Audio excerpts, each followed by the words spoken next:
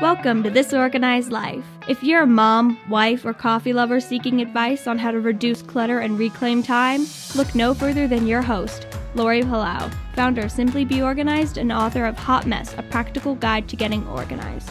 For a lot of people, clutter is their dirty little secret, but it doesn't have to be. Each week, we will share practical tips, chat with experts, and provide strategies on how to keep you organized. I hope that by sharing our stories, you feel a little less alone and more empowered to tackle the areas that are holding you back. So let's get started.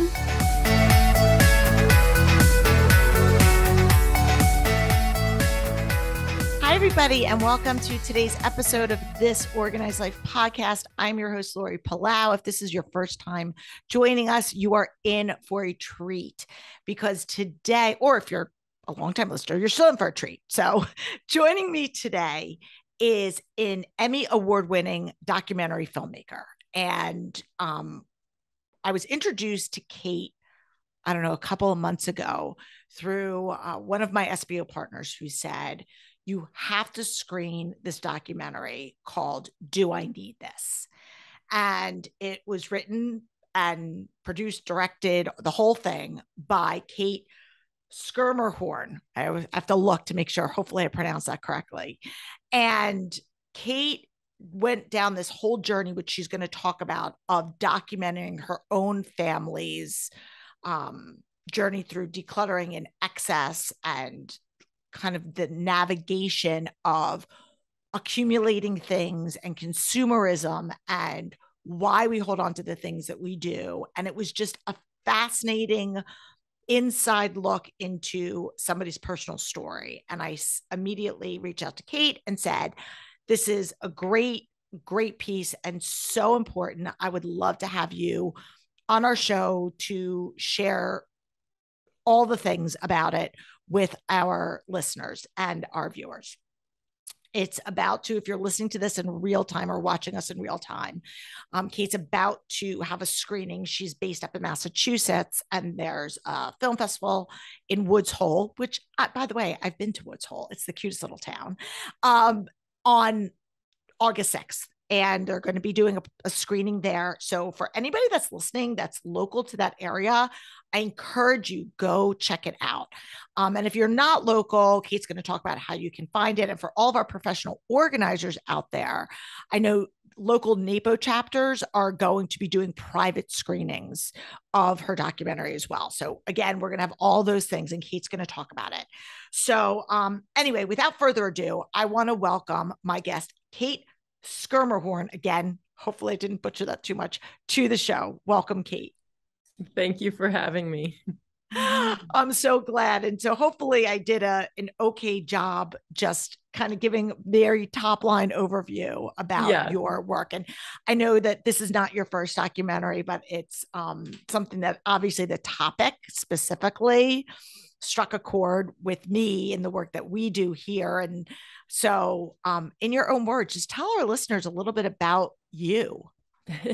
Well, I'm actually based in the San Francisco Bay Area. I'm from the East Coast originally. Oh, my apologies. I thought you were I thought that you were up in that New England Cape area. No, I didn't realize. I'm from New York originally, but and there is a piece of the film shot on Martha's Vineyard, but and I spent summers there as a child, but no, I'm actually in San Francisco. Got it. So I stand corrected there. So I'm a mother of two, and I started life as a photographer, a still photographer, and I moved into film about 20 years ago when I moved from London to San Francisco, and started making films at that time. But before that, I was a documentary filmmaker. I'm sorry, a documentary and sort of fine art photographer. I had worked on a long-term photo project, a book called America's Idea of a Good Time, and that was sort of my first entry into American consumption, I guess, like the way we consume our pursuit of happiness. So, which includes demolition derbies and monster truck rallies and things like that. So I was driving around the country with my then very small son photographing, fairs and um parades and things like that. So that was like sort of the seed, I think, for this film, was, you know, how we consume fun. And Yeah, it was very fascinating. And I, of course, had a million questions going into it. Like, how did you pick this topic? You had your family. Were they on board? Like, there's so many different things. Like, you could have easily documented somebody else's family and really been very removed behind the scenes. But that's not the approach you took. Maybe just tell our listeners, give them give them a little bit more detail than what I provided about the documentary and kind of what prompted you to really turn this concept into an actual like feature project. So sorry that I have a dog jumping. I don't even hear cheese. Okay, you guys, really quick, in case we hear this dog, she's got the cutest. It's a Bernese doodle it's like a mix of a Bernese mountain dog and a poodle. And tell everyone her name. Her name is Moira Rose. Hello, Moira Rose, Schitt's Creek fans.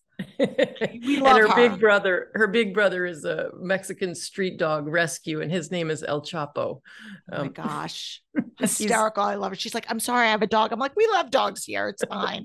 So no more apologizing for Moira Rose. She's a puppy and very cute, and she's welcome to join the conversation. So anyway, as you were saying about the show, about your project. Yeah. So the film, Do I Need This? The tagline is, it's about consumerism, excess, and the stuff from which happiness is made. It started out as I should back up and say it started, the second sort of seed of an idea that came from a photo project was a photo project I was working on called Useless Objects. So I would buy things from the Sky Mall catalog when it existed. I totally remember the Sky Mall catalog. Yes. Yeah. So I would buy, hot dog cookers and drivable coolers and just things that I thought were completely ridiculous, and I would buy them, photograph myself using them, and then return them with messages saying things like, why would I buy this ridiculous hot dog cooker when I own a frying pan? And anyway, that got me thinking about all of these things that I would buy them and return them, but other people live with those things, and they're filling up their houses. So I started thinking really about the way other people consume. And I was not part of this project at all in the beginning. And I wanted to make a sort of sugar-coated environmental film to make people really think about their consumption habits. A lot of filmmakers have made really excellent projects about our impact on nature, but I wanted to focus on human nature and why we buy things and how they're impacting us, and thinking that the end result would be to sort of hopefully have viewers go away from the film feeling like they couldn't buy things without asking themselves, do I need this? More conscious consumption. But as time went on, I started interviewing people. I interviewed a woman, I have some of the characters in the film include a woman in Mill Valley, California, who she's a zero waste advocate, and each year her family only makes one mason jar full of waste. It was unbelievable. My mind was blown. My mind was blown when I saw her. I was like, what? I know, family of four, right? Yeah. Yeah. So her and I interviewed, someone who didn't consider herself a hoarder. I don't know technically whether she is or not, but her house is just full, you can't really walk across the room because of the stuff. And I wanted to find somebody at the sort of end of life cycle. So a child of, I was thinking of a child whose parents had maybe died or were at that late stage in life. An adult child, who had to think about all of those things that were accumulated over a lifetime and what to do about them. But I couldn't find anybody. And then in addition, I started thinking, well, why am I looking at all the other people? Like I don't have the problem of buying single use items and, filling my house with them, but my house is full, as you can see. And I have a lot of trouble getting rid of things. So I decided to, and then my parents were downsizing from a pretty big house into a small assisted living. And in addition, my mom was showing early signs of dementia. Mm-hmm. And so I started pointing the camera at my family instead of looking for somebody else. And how did they, what was their initial kind of thoughts about that? Like, did you say, I want to make this documentary, or I'm working on this project and I'm going to use you guys as the subject? Like, how did that come? I'm just curious, because I know my family doesn't want to have anything to do with this work that I do for the most part. Yeah. Well, my mom, I was surprised that my mom was willing to let me turn the camera on the family, because she doesn't necessarily like to be behind the camera or in front of the camera. My dad is much more willing. And in fact, on my last film, which was about marriage, it's called After Happily Ever After, and it's about modern marriage. I interviewed people for that film that had been married 50 years and over. And I really wanted to interview my parents, and my dad was all ready to tell me the secret to a happy marriage, but my mom wouldn't be in the film. Wow. So they weren't included in that film. But on this one, they were willing. And, my kids didn't really have a say. And my brother was around and willing to be in it. He's also a filmmaker, actually. And he's a storyteller. He does moth storytelling. And he's actually made a whole storytelling show called Birthday, where he looks at the same kind of events that I've looked at. And, we both kind of processed our parents' late stages of life through creative means. I love that. Yeah, no. So I'm wondering, were you surprised by, like, did you have an idea in your mind of kind of what you thought you would be getting from your family? Like, were you surprised by the way that things unfolded, and the way that they navigated through the whole kind of decluttering and downsizing process? The whole way that the story unfolded was really surprising for me, because I guess because in large part because dementia became so much part of the process. And so I guess it happened all so quickly. So everything kind of changed when my mom really got sick. And when she did get sick, really started to decline, I became so attached to everything of hers. I didn't want to let go of anything. So where she got, I guess when you get to that stage of life, and when you're, getting into your 80s or late stages of life, and I think I noticed with my parents that they were being very pragmatic about everything. There was one scene that didn't make it into the film that I really tried to get in, where my dad and I were going through family photos, and I didn't want to, that to me was something I was not willing to give up. And he was just getting rid of things, just throwing them. And I kept saying, please don't throw these photos away. And he said, well, if you don't throw this away, I'm just going to ship it all to you. And then when you die, your kids are going to have to deal with it.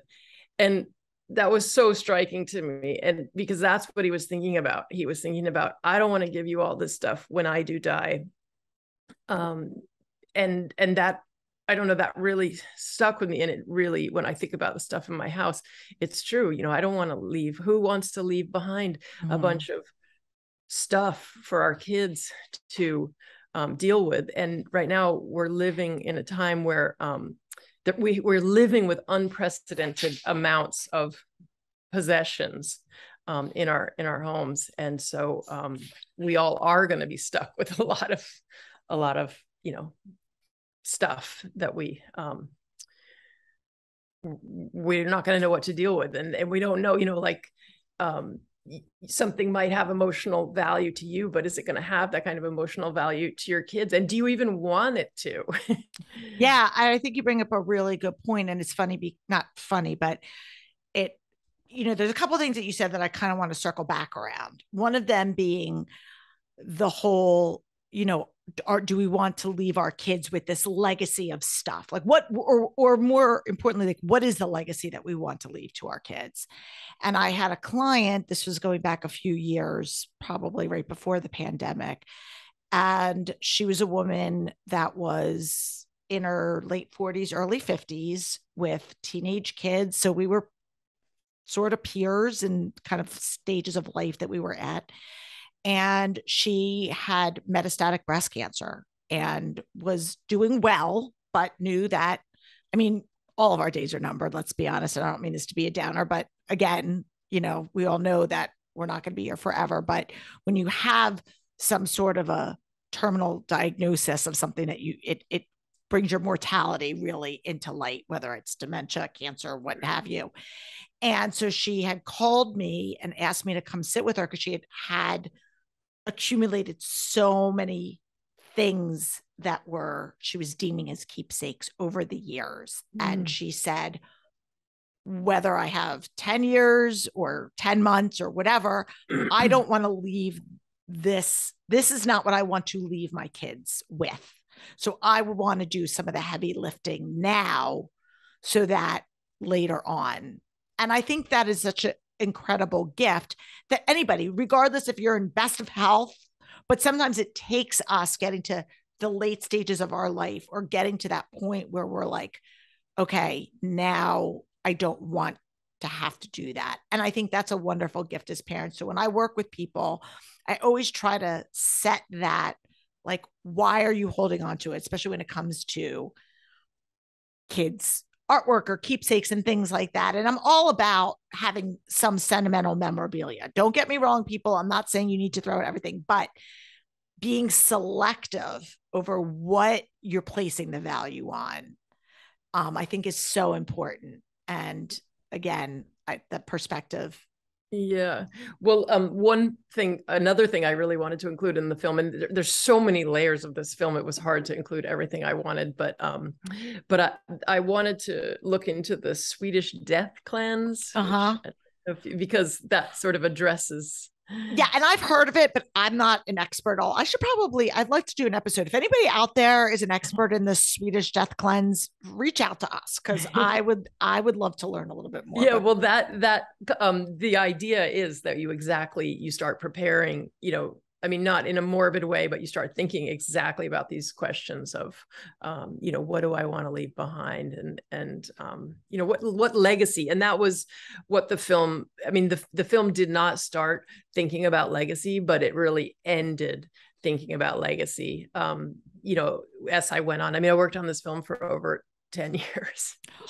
Oh my gosh. Okay. So then I don't feel bad when it takes me 5 years to write a book because yeah, don't feel bad. I do long-term projects, but but over those 10 years, yeah, I really started thinking more about legacy, like not just what do we want in our houses, but what do we want in our lives? What legacy, you know, were my parents going to leave behind, and what do I want to leave behind for my kids? And it really grew, you know, to thinking about, you know, what what's meaningful in life, not just in our Mm-hmm. homes, but the stuff. We know that stuff will never bring us happiness in the way that experiences do, and it's something to really keep in mind as you're worrying about whether you can get rid of something. It's like, it's never going to bring you the kind of happiness that an experience will bring you. Absolutely. But then, you also said something interesting, which again, I know it's for a lot of people that are currently going through it or they've been through it. When you either lose a loved one or you are in the process of watching that person decline, all of a sudden, everything that surrounds them, everything that reminds you of them, all of a sudden becomes magnified. And the you're wanting to hold on to it. And I'm not a psychologist. I play one on TV, but I'm not one. But I've worked with people and I've experienced loss even with both of my parents. Is you want to hold on to whatever that represents, because you feel like it's a piece of them. But at the end of the day, it's the bowl that they used. It's whatever it is, that it just gives you that memory and it brings you back to that time when that person was healthy or you were in a happy season of your life with them. But it winds up giving this false sense of importance to the stuff when it's really not about the stuff. It's about the memory and the people that stuff reminds us of. But when you're in it, it's easy to become clouded with that emotional clutter. Right. Like one of the people I interview in the film, Randy Frost, who wrote a book about, it's called Stuff. The compulsive hoarding and the meaning of stuff. He's the co-author of that book, but he talks about how we infuse objects with meaning, like this cup is just a cup. But if I think about how my mother might have used this cup, then it's not a cup anymore. But to everybody else who looks at it, it's just a cup. We personify these objects. Yeah. So that's when it gets really hard. And I mean, I'm not going to lie, my parents' things that I've had, the things from the past, I didn't suddenly, through making this film, think I'm going to get rid of everything, as you can tell from my house. Things really, I look at things and I think about my parents or, my children when they were little, but it's a question of how many of those things, because if your house is just completely full, it loses all meaning. It has to be those precious things that, those precious, not necessarily few, but fewer things, I guess. And there's no magic number. And that's the thing, people will say to me, like, how many of X should I have? Whether it's how many shirts should I have in my closet? How many books should I have on my bookshelf? Like, there's not an arbitrary number, because obviously there's so many variables. But I think, again, it's the importance is if we give everything value and importance, then it dilutes really the few or the fewer, in your case, things that really have meaning and tell the story to other people that you want to continue on. I want to ask you something, because we talk, in anybody that's listened to us for a while or knows kind of my framework, I look at clutter in three main camps. Now there's kind of subcategories from that, but big picture, we look at three different areas. We look at physical clutter, which is the stuff that you see. We look at emotional clutter, which comes really more from guilt and fear. So it could be, this costs a lot of money and I don't want to get rid of it. It could be sentimental. This reminds me of my mom or my kid or whatever. Or it could be that scarcity mentality that, like, I don't want to get rid of it because what if I need it, right? So that's usually kind of that stronghold from emotional clutter. And then we talk about calendar clutter, which is that time management productivity piece, if you will, where not having enough margin in your life to do the things that you want to be doing. And so you're constantly, your calendar is bursting the way your proverbial closet would be bursting, so to speak. So usually when I'm talking to people, I'm usually looking at one of those three areas as being dominant, even though if we were to do a model of it, they would be concentric circles because they're all interrelated and they're not siloed. But usually when I talk to people, when I work with clients one-on-one, there's one of the three types that is more dominant for them. So I'm curious, for you, do you find that there's been a theme in your life where you have one that's more dominant? Yeah, I would definitely say I'm not motivated by consuming new things. I'm my issue, the issue that I really had to tackle during this making of the film is emotional clutter. So I think, yeah, just, that everything took on meaning from my parents and my children too. I mean, it's funny as your children get older and you imagine this younger child and you just want to hold on to that. Even when you love your older children equally or more, you still want to hold on to their little selves. And so there's actually a scene in the film where I'm working with a professional organizer, Kathleen Crombie, and she, we're looking at, she just lays out all of these things from my son, when my son was little, all of his little toys. And I just go, oh no, I need this one and I need that one and I need that. And it's, when I watch it on film, I'm so, mortified, but I just sort of took this whole pile and said, I'll deal with this later. And I want to thank you for sharing that. And I want to kind of also stop you because there's a lot, one of the greatest things that it's like such a mission for myself with this business and this platform with our listeners, and whether you're a private client or listener or reader, is there so much shame that I see people have, shame and embarrassment that surrounds their stuff, and that need to apologize for, sorry, I have so much stuff. Sorry, I've got piles of paper. Sorry, and I see it not just with you, like with people in general. And I say this, I say it in my book and I say it all the time, but it's worth reiterating. Like, I don't want cluttered or stuff to be people's dirty little secret. I don't want them to feel like this is something that I need to apologize for. My goal is so that people can live meaningful lives and not allow your stuff to control you.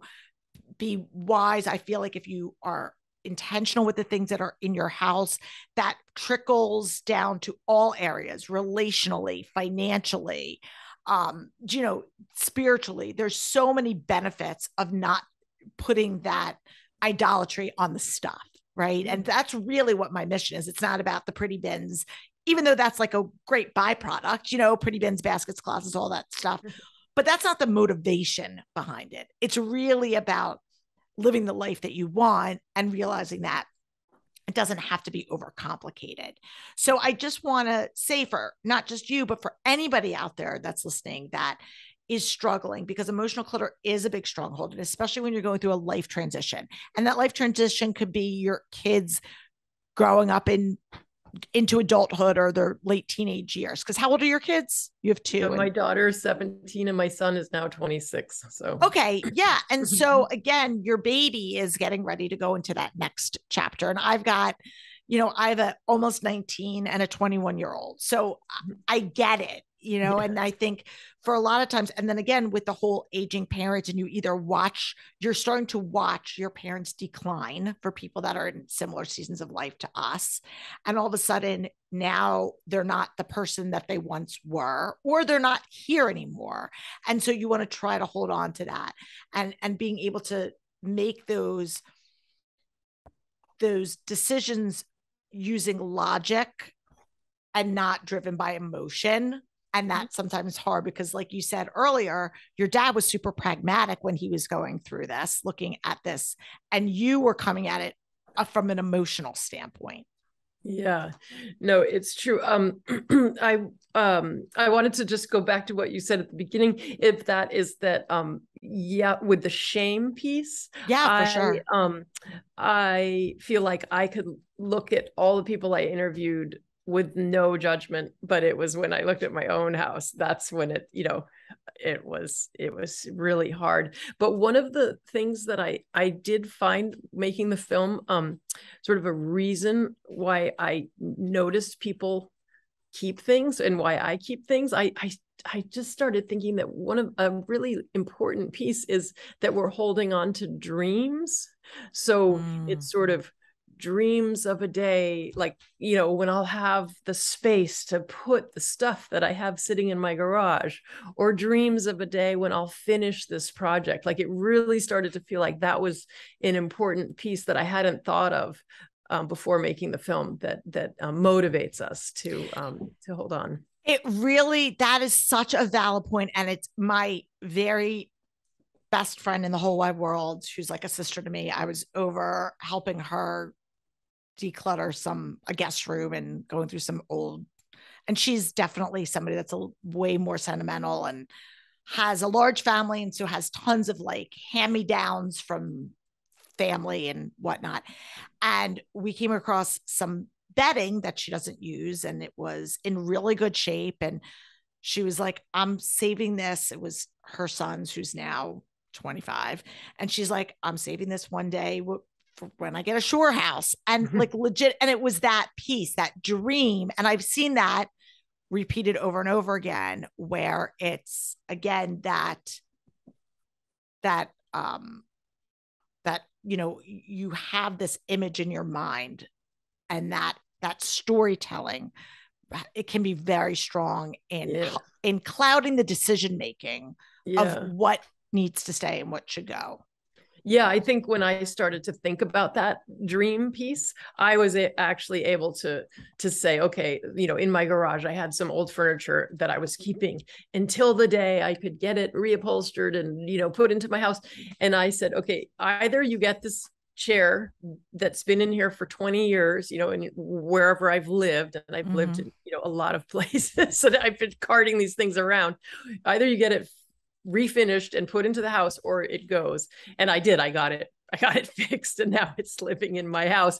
But that's awesome. And that's the thing is, I tell people also, your stuff should be you should be honoring your stuff, in the sense, again, not idolatrizing your stuff, but if it's shoved in a basement or an attic or a closet, then it's just taking up space. So if you're going to use it, enjoy it, then it's not clutter. Then it's actually something that has some value, but you're not doing yourself or the item any favors by having it shoved in the corner of the garage. Yeah, exactly. We're going to take a quick break. And then when we come back, we're going to just continue our conversation with Kate. So sit tight. So you started to just touch on this before with, kind of when you started saying, okay, I'm going to give myself almost like a deadline to do that, as I started to recognize this kind of dream piece of it. What else did you learn throughout this process that maybe surprised you, or maybe didn't surprise you, but things about yourself, as well as from other people, but that you learned? Well, I'll start with other people. It's always easier to start with other people. Go for it. I guess I'm thinking in particular about one of the characters that I met, who made me realize this need to have things is just totally universal.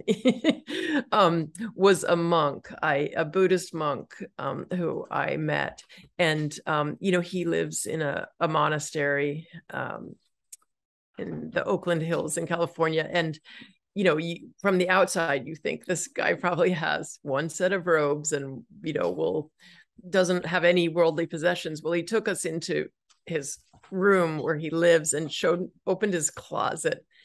And wait, I don't want to give away, but I can just say that he has the same problem the rest of us have, that like, well, I might need this someday. And that was really shocking to me, that instinct that was there, even in somebody who's living this, monastic life. Yeah. And again, and I think that's reassuring in the sense that nobody's immune. We all have our strongholds in different areas. And even a Buddhist monk could get sucked into consumerism.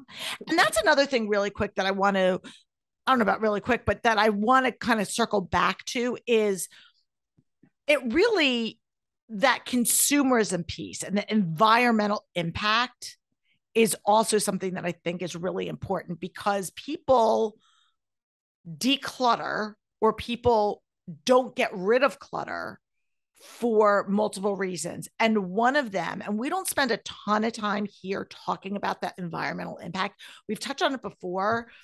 But that is something that is that's a very compelling reason for a lot of people saying, I don't want this to end up in a landfill. And so people will hold on to things, or people don't think about the environmental impact. So they are buying off of the Sky Mall catalog or every latest gadget they will buy, not thinking of the larger implication from the environmental perspective. Do you want to speak into that a little bit? Well, in terms of getting rid of things, it's true that, of course, charity or, during the pandemic in particular, like a huge percentage of the stuff that we were giving to Goodwill or Salvation Army was just ending up in the landfill, and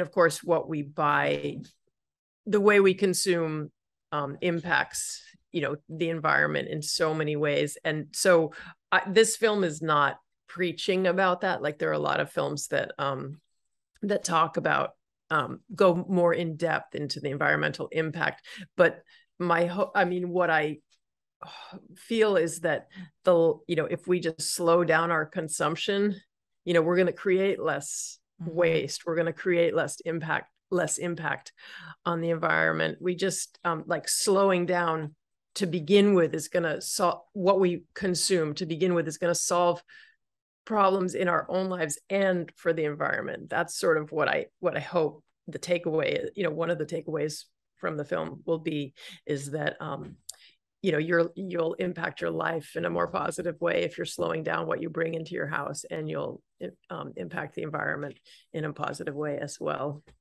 Absolutely. Now, I'm curious, because again, this was, you had during this project, you had your parents, like you said, your brother, your kids, yourself.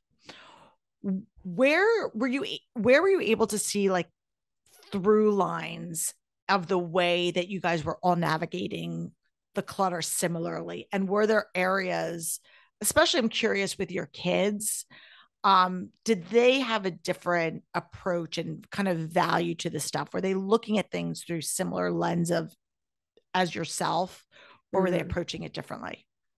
I think my son and I have a similar kind of emotional attachment to things, but the rest of my family, my mother was just like, calling me a hoarder and telling me to get rid of everything and complaining about everything I was keeping. And my father was also, honestly, I'm similar to him, but he was calling me out for my behavior. But my kids are really different. So my son wants to hold on to everything. And my daughter, she's very unemotional, and I'm so grateful for that. I feel like I've plagued my son with this, attachment issue. Like I try to, he doesn't even live at home anymore, and his room is still, full of his childhood stuff. That like it is something that you pass along to your kids if you're not careful. So I'm grateful that my daughter somehow has gone to another, non-emotional path with her stuff. But I definitely, I feel like I've sort of hindered, plagued my son in a way. Like I want to try to change my own behavior to impact him to not be attached to things in the same way, because I just know the negative impact it has when you over attach to your possessions. Yeah, absolutely. And again, going back to that shame piece, like I don't want you beating, and this goes for anybody, like I don't want people to beat themselves up. I definitely think through my non-scientific, non-licensed, but my observations of doing this for a decade and a half, is it's a learned skill and a learned behavior to a certain extent, right? So if you see your family consuming a lot or not getting rid of things, that's definitely things that our kids will pick up. However, I also, and we talked for a hot second before we hit record, about the Enneagram. And you said that you had just done a quick assessment. And it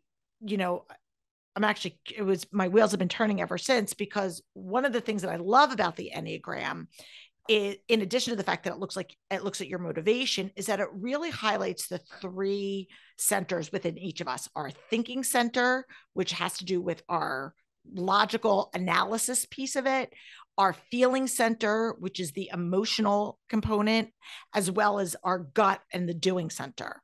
And every number or type on the Enneagram is dominant. Again, just like all 9 types, we're integrated, and just like all different types of clutter, we're integrated, but there's a dominant center for each one of us, for each particular type. And there's a least access center for each one of us.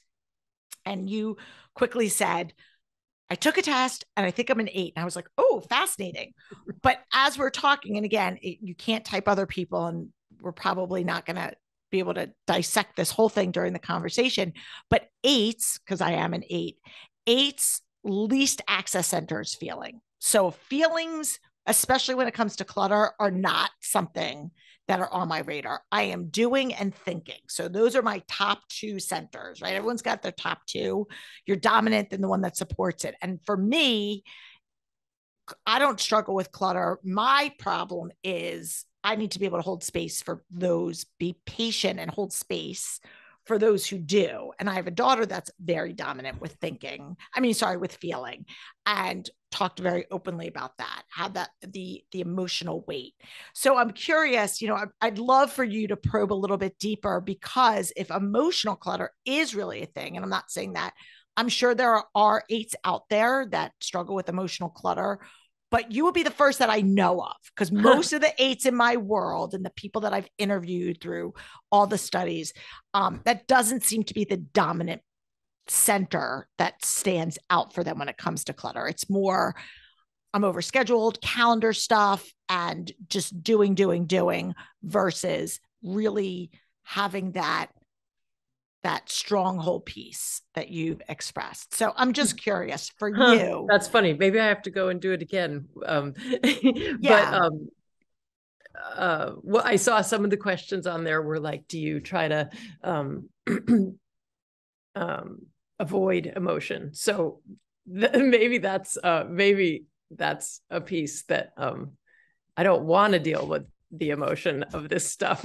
It just is. But if I have to start dealing with it, I can't, make it go away. The emotion is so strong. Yeah.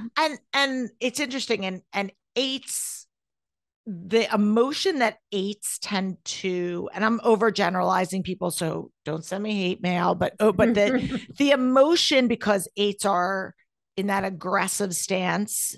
And so the emotion, when we do have that, it is more anger, rage than sadness or sentiment. So I told the story a couple of months ago in a different episode. I was talking to my therapist a couple of years ago, and she was like, how did that make you feel? We were talking about a situation. I was like, what do you mean, how did it make me feel? It didn't make me feel anything. And she's like, yes, it did. It made you feel rage. And I was like, oh yeah, I guess if you're figuring that. But usually when people say, how does that make you feel? You think sad or joyful. And I'm like, all those happy, touchy-feely emotions are not my go-to. And so for 8s, it's usually a little bit more gut-driven than heart-driven. Oh, interesting. Well, I'm not sure. I need to, maybe I need to redo. Well, yeah, we'll talk. So read The Road Back to You. That's a really good, they'll give you some ideas. So you could see that. Okay. So again, with your family, you talked about some common threads. Were there any other common threads that you saw with just all of the different characters in the piece? I feel like there were just so many different styles of interaction with possessions. So I'm not sure if there was a common thread. Well, you can talk about that. So yeah, maybe just elaborate on that. So what are some I mean, of I the do think that the dream piece that I talked about earlier is a common thread. Like I really started to think that that was something that we're all, when we are holding on to things, it's the dream of you know, how it's going to serve us. That's there. When I think about, of course, though, when I think about the woman, Bea Johnson, who lives with, you know, she has the, that's the family that, with the zero waste. With the zero waste, it's like insane. I'm like, oh my goodness. I don't think that anything in her house is being held on to, for a dream. That's the only person I would say is not dreaming of something else, because everything in her house she's thought of very, you know, clearly. Do I need this? Do I need this? I mean, even in her kitchen, she pulls open the drawer and it's like one spatula, one, you know, ladle. And I mean, I could never do that myself. I could never do it either. I just, let's be honest. I mean, that is kudos to her, but that is a very extreme approach to minimalism. And there's nothing wrong with that. But I think it's not an either or. It's not either I'm bordering on hoarderism or I have to have one spoon. Like there's such a spectrum in between. And I just want everyone to know that, you know, especially people that are going to be starting the process. That doesn't necessarily have to be your goal just because that was hers. Yeah, no, it's true. So what surprised you, or was there anything that surprised you that you weren't kind of, I don't know if you went into this with certain expectations or not, but was there anything that you were like, wow, I never thought of that, or that was a really interesting, like, and sort of a takeaway that you found wisdom in that you didn't really kind of see going into this? I mean, it was over the film I made over a 10-year period. So I guess the whole process was things unfolding in, you know, little by little. Now I have 2 dogs. Oh my God, they're so cute. Anybody that's watching this on YouTube, oh my gosh, the dogs are adorable. So, and if you're not, head on over to our YouTube channel because they're adorable. They're playing in the back. They're like, okay, Mom, you've been talking for almost an hour. We have to go. We're going to wrap up in a second, but I'll let you answer this question. So surprising. It's funny because I don't think I can necessarily say that anything was surprising, because the whole process of making a documentary film is like, you know, it's like a discovery. So it's not like you suddenly have a shock. It's like, oh, little by little, you're sort of peeling back the onion on this subject. I mean, I was certainly shocked to see my own reaction to getting rid of things. Like I did not realize that, you know, I had what you could call a problem with my, you know, attachment. I guess it was, I mean, yeah, I don't think I have a clear answer on the Hey, surprise. That's totally fine. No worries at all. And again, there's no right or wrong. And like you said, this was a 10-year journey. So again, it's an evolution, you know, it was a whole work in progress. What's your goal with people as they see this? I mean, what do you want people to walk away feeling and doing? I mean, aside from being more mindful about what you're bringing in, is that really just the end goal for you? Or is there with the project, the takeaway, or is there something more? I mean, I think the end goal really is to have people consume more consciously and to, I mean, I think just live more consciously. I think my projects are always focused a little bit on, you know, well, my last film about marriage was, you know, go into marriage really consciously. Don't just go in because that's, a stop on the game of life, like actually spend time thinking about it. So I think that really is my end goal with this film, is to really think more consciously about the way we consume. And and think about, what really makes us happy in life. Like, I think that is where the film ended up, was really looking at more at happiness than anything else. I think that's where it lands, is happiness, legacy. What do we want the bigger picture of our life to be? And, it might start with thinking about the things in our house, but I hope that the message is broader than that, and more examining, the meaning, finding meaning in life.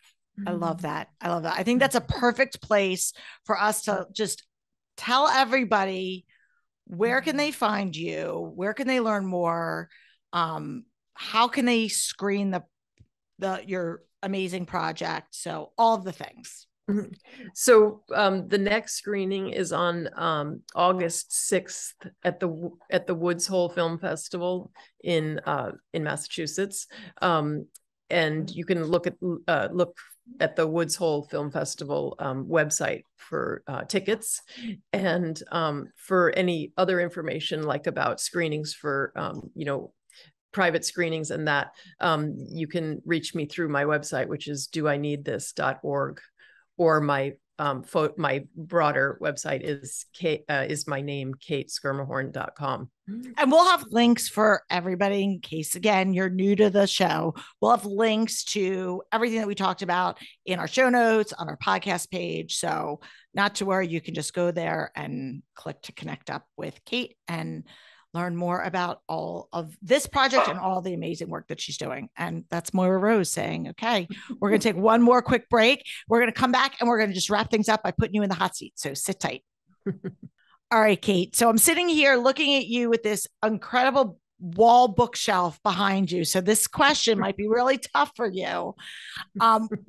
We always like to get inspired by our guests, and clearly you've already done that. And we're curious about what book has been inspirational or transformational in your life. And I'm sure there's been more than one, but if there's something that you go back to, or that you refer other people to, I would love to have an insight into what that book is. That's such a hard question, but I think I can't believe I'm going to say this, but I think the book that's had the most impact on my life is probably Pippi Longstocking from my childhood. Because I wanted a life of adventure and unexpected paths, and I really wanted a horse and a monkey in my house. But I think just living I don't think you're an Enneagram 8. I don't know. I know you're not supposed to type other people, but I don't know. I think we need to revisit that whole. Okay, I'm gonna go back and check that out. Oh my gosh, that's one of the greatest. I mean, we've run the spectrum. Again, there's no right or wrong answer with any of these, but that is just an awesome book. I love the fact that you said that. That's amazing. And then we're going to wrap up with our last two questions, which is, in this particular season of your life, where do you feel that you are the most organized, and where do you feel like you're a little bit of maybe a hot mess? I'm in a hot mess would be my office and my paper clutter. But funny enough, that's also where I think I feel the most organized. I feel the most organized when I'm juggling 1,000 things at one time, and I can just keep them all going. Once one ball drops to the ground, then that's where I don't feel organized at all. I feel chaotic. So as long as I have all the balls in the air, particularly with work, I mean, plus being a mother and all that. That's where I feel the most organized. But when I walk into my office, I do wish that I was more organized. I long to be one of those people that can just know where my paper is and not have to have a pile, because I have to, I think I won't find it again if it's not on a pile on my desk. I wish I could be a little different. Well, if that's something that you would like to work on, I know someone that could help you with that. I know several people, and I actually even have we have a SBO partner community, which are professional organizers that we endorse all over the globe. And we actually have one in the Bay Area. So just put that out there if that's something at any point that you want to explore. Oh, and you have a professional organizer that you work with on your show.